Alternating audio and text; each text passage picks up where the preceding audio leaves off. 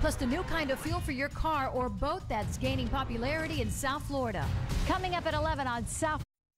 The government wants your child to get a flu vaccine. We'll explain why. What do vegetable oil, chicken fat, and even algae have in common? I'm Patricia Andreu. Going Green shows you an environmentally friendly way to fill up your tank.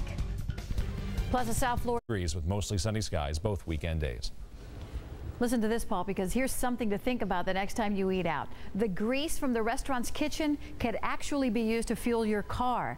In tonight's Going Green, Patricia Andreu shows us a popular eco-friendly way to gain energy independence. What's this guy doing? He's using a fuel container to pour his wife a drink, and then he proceeds to fill up her tank. This is biodiesel. This happens to be 100% chicken fat. Bio what? It's 100% animal fat, so cheers. Goes in my car, goes in my mouth. Science teacher Bertha Vasquez loves this shock and awe. It's one significant way she goes green and the reason she bought her VW Jetta with a diesel engine. No conversion whatsoever. From the first time I purchased the vehicle, I put biodiesel in it. Vasquez buys her eco-friendly fuel at Seoul Atlantic Biodiesel. Since they set up shop last year in this Hialeah Gardens warehouse, business has been brisk. So what is it? It's an alternative fuel. It's non-toxic, it's biodegradable. And it's made in the USA from things like vegetable oils and animal fats. The funny thing is that the diesel engine, when it was first created, it was meant to run on peanut oil. So really you're coming back to the original, what it was meant to burn. Not only does it burn clean, it cleans your engine. Plus, in addition to being a premium fuel, we actually offer it at a lower cost than petroleum diesel.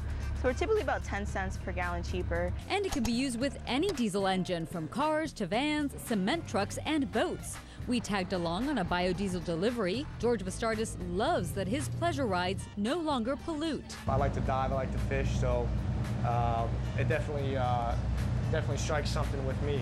Another plus, no more toxic fumes. So no matter which way the wind's blowing, it smells more like a fast food restaurant than like fuel. You don't get the noxious fumes, you don't get the black smoke, you don't get the soot. Scientists are now trying to make biodiesel from algae, even from restaurant grease. We don't recommend going to McDonald's and sticking it straight into your car. Biodiesel has gone through a chemical process to remove the glycerin content of it, so it's able to be used as a motor fuel. It's worth it. The environment is #1 factor for us here.